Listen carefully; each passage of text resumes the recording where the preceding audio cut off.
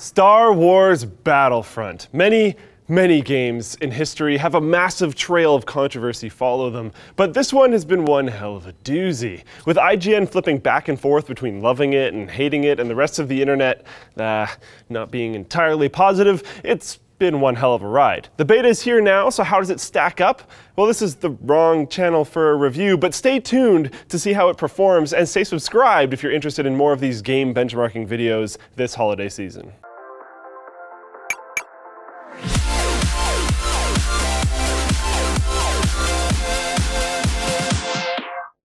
Intel brings DDR4 to the mainstream with their new Core i7-6700K and Core i5-6600K processors. Check the link in the video description to learn more.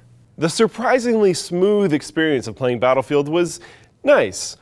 I must say I was half expecting 60 or even worse 30 FPS frame cap, but it never came. Battlefront was actually running very well the whole time. I felt like I'd been transported to another world or something.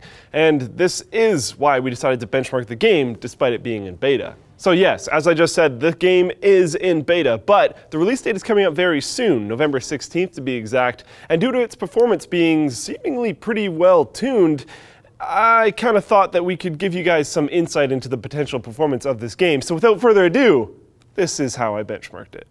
This benchmark will be conducted on Survival Tatooine. The reason for this is that this is a predominantly multiplayer game, but multiplayer games are very rough to benchmark, so we wanted to do a single player segment. That being said, this single player segment isn't that amazing or consistent. Skip this cutscene, by the way.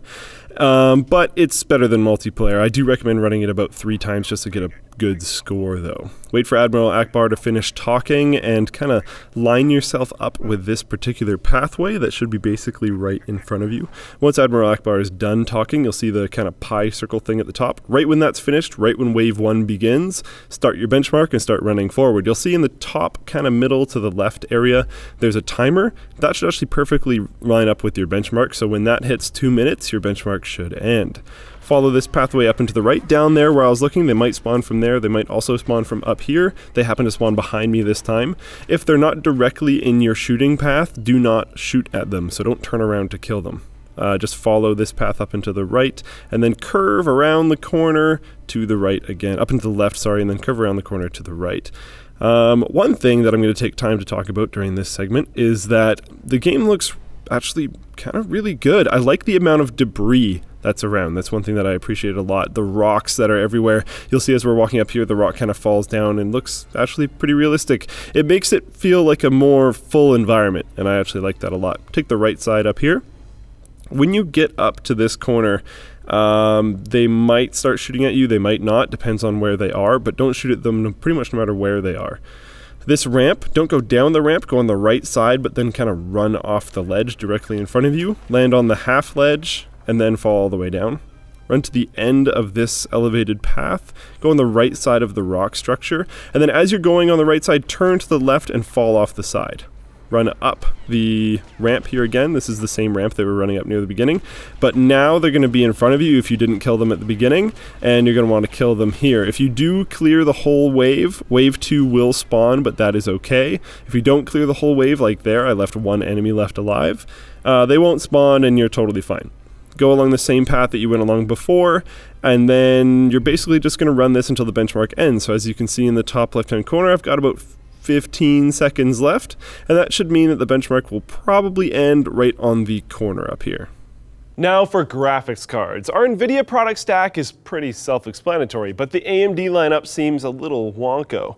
Our Fury is out for replacement. If you check out this graphic from KitGuru, we do have a pretty good representation of their product stack, but not perfect. Kind of close, but oh well. For Bonaire, we have a 260X, which will actually perform slightly better than the 360. For Pitcairn, we unfortunately don't have a proper replacement because we don't have a 265, but we just kind of slotted our 270 in there for good measure. Our 285 is a fairly strong representation of the Tonga category, but its main drawback is the 2 gigs of VRAM versus 4. And then for Hawaii, we have both the old but crazy value R9 290 and the fancy new 390X, and then to cap things off as best as we could, we have the tiny little Fury Nano. So yeah, admittedly not perfect, but hopefully an okay representation of what the red team had to offer. And what was impressive though, and it actually pertains to this video properly, is that even cards like the 750 Ti and 260X, which are like $100 and change on Newegg.com, were both able to run the game at 1080p with ultra settings at over 30 FPS.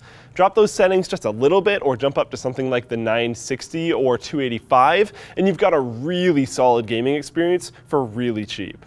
In conclusion, for a pretty damn attractive looking game, Battlefront actually runs pretty smooth on a variety of setups, and I never ran into any major issues. Feels weird to say it, but good job, EA.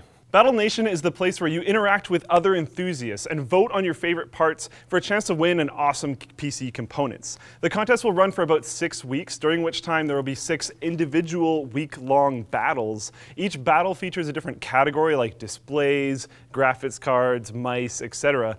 By voting in each battle and interacting on the site, you earn points and climb the leaderboard. At the end of each week, the top 10 players are entered to win the highest voted product in that category. And by the end of the 6-week competition, the top 50 players on the leaderboard will be entered to win the Ultimate Gaming PC, featured in the top voted components throughout the week's competitions. This week's battle is actually a double header with both mice and displays battling it out for your pick. Full details available on battlenation.com, linked in the video description.